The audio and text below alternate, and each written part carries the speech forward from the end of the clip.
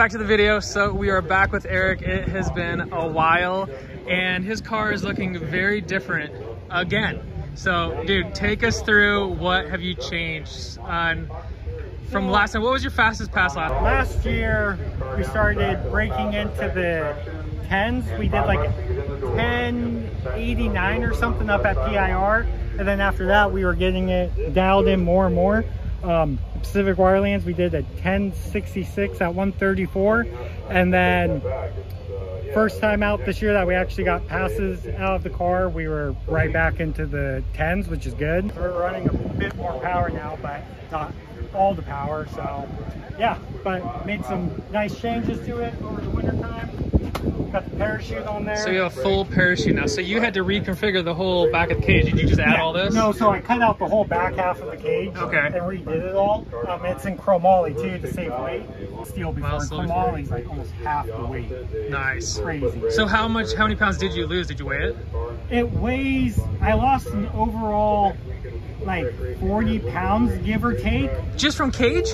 Well, it would have been a lot more, but also added a whole subframe for the fuel cell back here. Okay. We were on a stock tank, and so this is all the firewall for it, and then got the nice little access port there. That's all for the fuel pump there. The big old 75 amp relay with its own little fuse box and stuff. Dude, the wiring. We wired the whole car. Yeah, it's looking so good. It's got the kill switch back here now too. But if you peek under here, you can see the fuel cell. Got two AEM 400 fuel pumps, Bosch 2100cc injectors. So we got plenty of fuel. That was a big limitation last year, was the fueling of the car, because we were just maxing it out super bad. Yeah.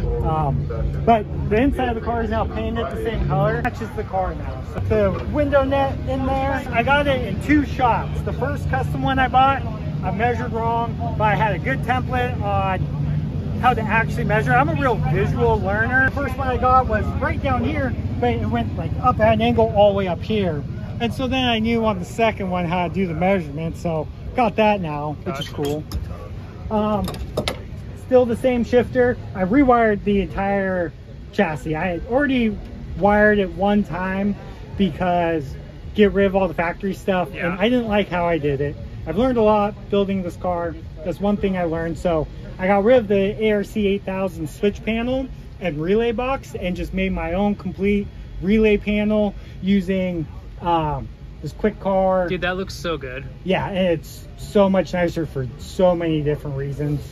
It's got turn signals now, which is sick. It's got lights throughout. Chute releases right there, built right to where I need and want everything. So when I'm strapped in the car, I feel real comfortable with where everything's at. Everything's fixed, you know, so nothing moves. Nice and solid now. But yeah, and so over here before, I had all the wiring over here. It was all ugly and stuff.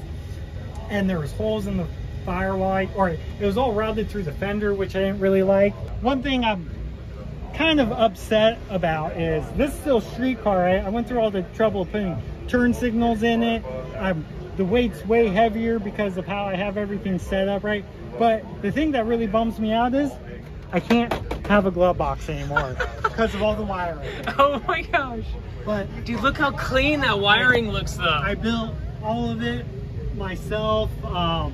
Just started out with a sheet of aluminum and started just mapping it all out, and got it all kind of worked out the way I was hoping for. So just put these tires on last weekend. The tires are a bit bigger than my last one. They look massive compared to what the last video has shown. Oh, these it may have only had 23s. Yeah. Dude, these are so much bigger. Yeah. But last weekend I test fit them, and I'm like, shoot, they're rubbing on flares. So I was right down over there with my little Milwaukee die grinder, just grinding the flares out. The first run it shook, and it was so violent that it came up, hit the flare there, kind of self-clearanced it some more. That is what it is. But these are some Kaiser Racing wheels I picked up from a guy local in Portland. They're 4x100, 13x9, and fit pretty good, especially they were only 500 bucks. The engine itself, pretty much the head's the same still, 268 cams. I did SuperTech valves, valve springs, and titanium retainers. Turbo's the same size, but it's a billet wheel version. So upgrade from the $300 turbo to a $500 turbo, you know, really stepping my game up here. Bosch 2100 cc injectors from VS Racing. Same people make the turbo. Great guys, I love all their stuff. VS Racing wastegate.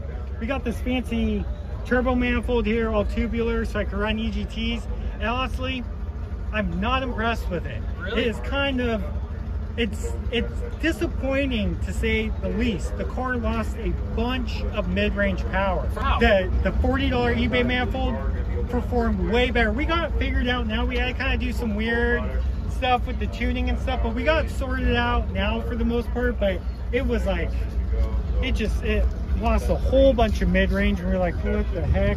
But yeah, we dynoed it up at Aaron's house. It made 719 wheel horsepower and like 568 foot-pounds of torque.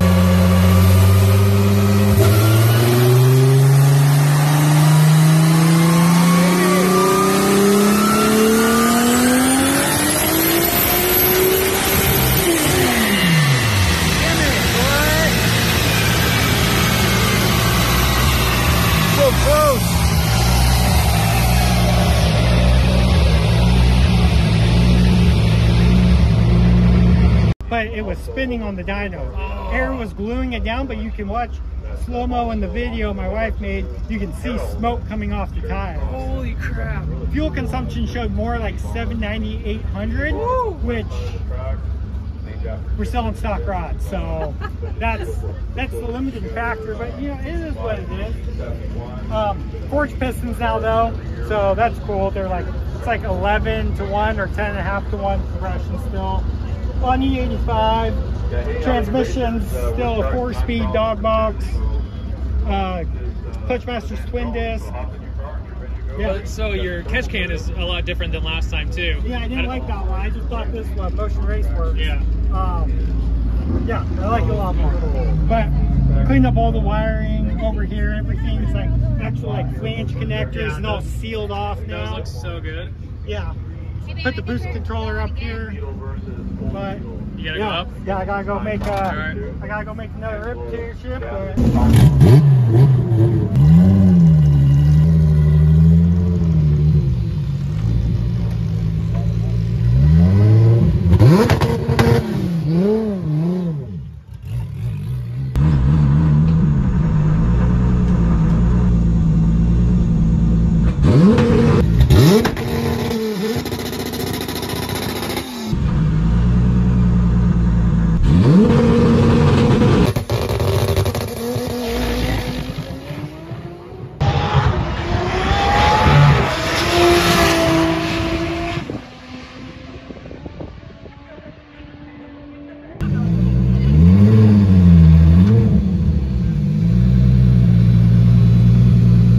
Still made the qualifying pass for the license though. Nice. But just hopefully it hangs on for one more rip, and I'm ordering a new clutch tonight. Nice. So if anyone wants to, you know, have their face on the side of the car or picture their butthole, maybe, I don't really care. If you give me a clutch, We're looking for sponsorship for Eric. He definitely turned it down fourth. He told me he turned it down in fourth, and that pass in the car in fourth, I could just go, and it's like, oh god. Like, oh. I was like, I hope. I'm driving back too, and everyone's like, oh yeah. I'm like, I know. it probably was a 10 at least, and that should be at least 135. Yeah. So hopefully. It's right here in fourth, right? It goes from 6,100. Oh, you can see it real good now. Yeah. So right there, these crazy RPM flares. That's a clutch slip. And then right there, the green, that's the vehicle speed sensor. So this is all just shaking. Yeah. Like earlier in the run, it wasn't that bad. Like it was a little bit, like a little bit right there. First gear, a little bit. Third gear was all right, but then in fourth gear, I was like, holy crap. But luckily, like Matt is fucking awesome, and he's sending me tunes. He's like, this should like band-aid it together enough to keep it going. That's why doing my license pass today too, I'm like, okay, I know that I'll be able to get at least like almost all of them done as long as the car pull it together. But yeah, so like out of fourth, we were only running 20 pounds, 20 and a half. Third. And on kill mode, what are you gonna have it at? Like full kill mode? Yeah, like 9s. Like 9s? Yeah. It shouldn't take a whole lot more to really go 9s. Like the 1035 pass, if it would have 60 footed well, the 8th probably would have been closer to a 670 instead of a 680. And the quarter probably would have been a 10.2 something at least. Maybe a low 210, or a 10.2, sorry, not 210, a 10.2. And so like all we really have to do at that point, right, if we can get the car to 60-foot short track well, then we can turn it up. The car should handle whatever power in third and fourth, but right now it's not, obviously, because it's slipping. But yeah, so that's been a big thing with the car. Like when you were down here and we did the 11.2, right? I maxed out a 3-bar map sensor, wondered why there's no more boost showing up, because we maxed out the map sensor, melted 2 pistons, you know, and it's just like, okay. And that was cool and everything, and then Matt started tuning the car, and then kind of started more at baseline. But after he started tuning the car, I think like 14 pounds of boost, maybe 15 pounds of boost. We were doing 11 threes, like nothing, consistently. And so now, but like we made 719 wheel horsepower on the dyno at 30 pounds of boost. We're only running it out 20 pounds of boost right now, and that's what I think it may have been 21 on the 1035 pass. But I forget how we figured. I want to say, very, very rough calculations, it was like 15 horsepower for every pound of boost we were getting. Jeez. It seemed like. So I mean, and that's another 150 horsepower we have to play with on just the big end, and then on the short track too, because we're only leaving the line. We only left on 7 pounds that time. Then first gear, running it out, only almost 15 pounds of boost. Second gear, we hit 18.7, but then it tapered off to 15.9. And so once we can get 60 foot and short track really well, because then if we start putting, you know, more boost to it, you know, 20 plus pounds of boost in the lower gears, and then cranking it up higher, that's how we're gonna go a lot faster. But it's all in the short track, right? Like we could easily run 9s right now if we just gave it 30 pounds of boost in third and fourth. But there's no point in it if our short track isn't good, because then we're gonna be really limited on how fast we can actually go, right? If we're using all the power just to run the high 9, there's no real point in that, you know, unless you want to just live at that area of running like high 9s all the time, which is still fast, you know, but there's just a lot of potential left on the table. So it's pretty much, he's getting his license today. He got them all. So it's pretty much today. Gonna switch to clutch for next event, and today's to be continued pretty much.